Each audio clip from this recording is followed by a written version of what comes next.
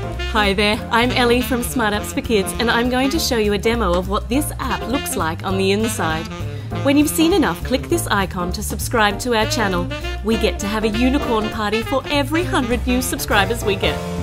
Here we go! Welcome to Kiwaka Story. We're going to press play after I popped a few bubbles. Oh, and hit some of the other bubbles on the way. I'm going to press play and go and see what the story is.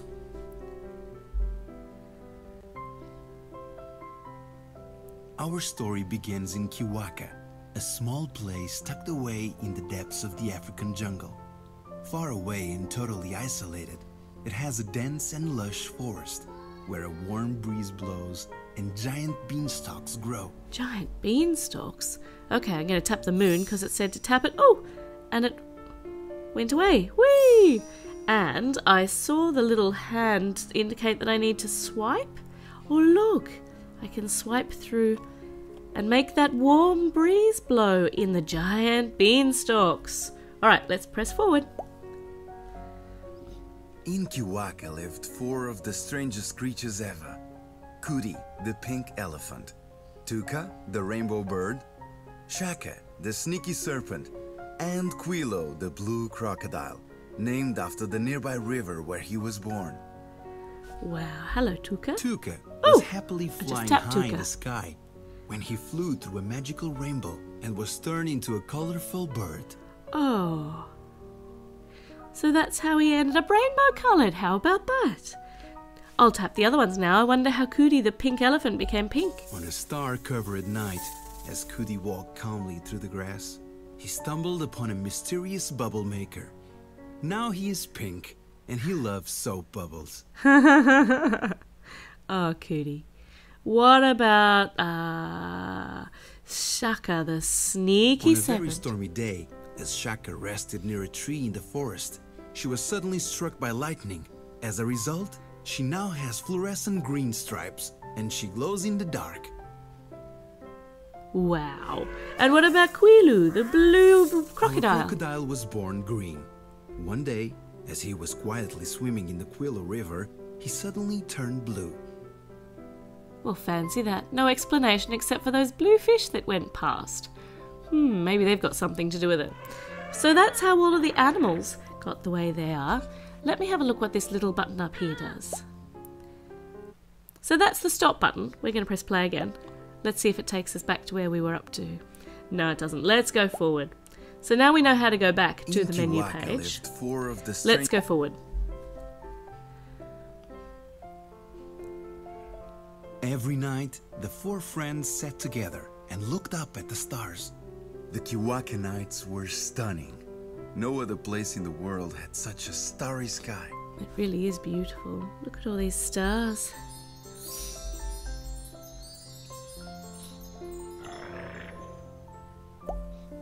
Kuti, the elephant, knew that among so many stars, the brightest ones formed constellations, which looked like shapes in the celestial sphere.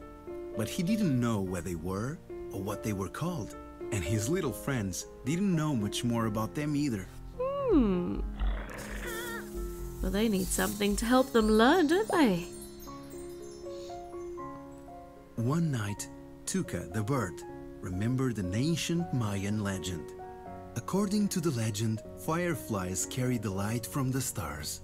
Well, the Kiwakan forest was full of fireflies. Maybe they could help. Maybe they could. What will happen if I tap the firefly? Oh, it's gone. I think Tuka... Oh! If I tap Tuka, his eyes roll. Each time I tap fireflies, more fireflies turn up. Woo! Look at them all now! Okay, let's stop playing with the fireflies and see what's next. Our friends ventured into the forest. Nearing the edge of the forest, they encountered their first firefly and asked him if the legend was true. The firefly stopped.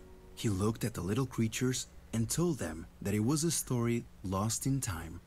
No one was interested in the stars or in the ancient mysteries of the constellations anymore. Oh no, surely not. Oh! The friends hesitated. Shaka coiled herself up slowly, while Tuka waved his feathers, and with a puzzled look in his eyes, stared at the sky.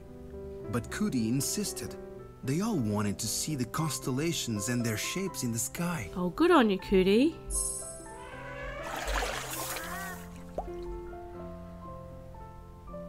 So, the firefly told them that he carried the light of the Alpha Star from the Little Bear constellation. Quilu dropped his huge jaw in astonishment.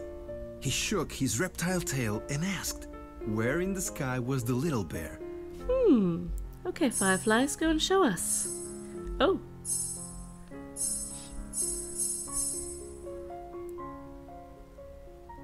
Aha!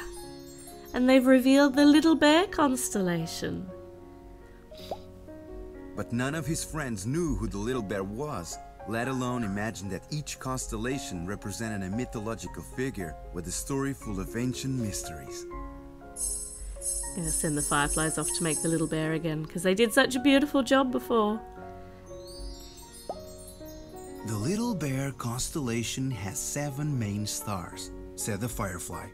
If you want to see where it is in the sky, you have to catch me, and 6 more of my friends. Only once you have caught all 7 of us can we light it up and unveil its mystery. Oh, that's very mysterious.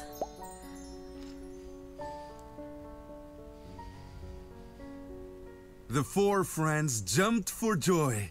They could finally learn everything about the starry sky.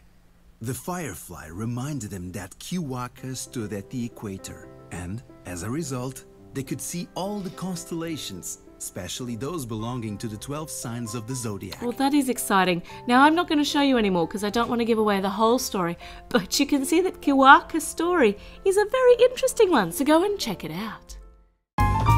Now, don't go without clicking on our Smart Apps for Kids links for great reviews, free apps every single day, and the best giveaways.